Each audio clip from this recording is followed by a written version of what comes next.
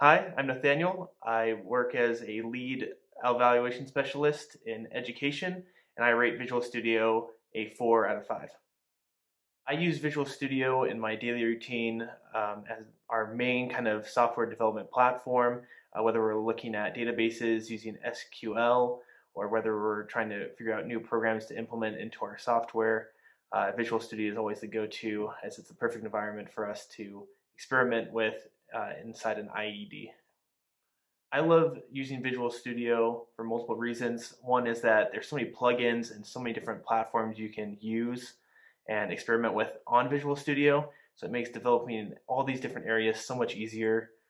Whether you are just trying to focus into one area or you want a broad spectrum, Visual Studio is really the way to go. What holds me back on giving me the full 5 stars for Visual Studio and something I dislike is that it's really a lot to come at if you're kind of new. I don't feel like there's a lot of help and a lot of information to get you exactly where you need to go, but if you're experienced in coding and you know exactly what you want to do with it, Visual Studio is really easy to use. I just have a problem with trying to introduce it to beginners into coding.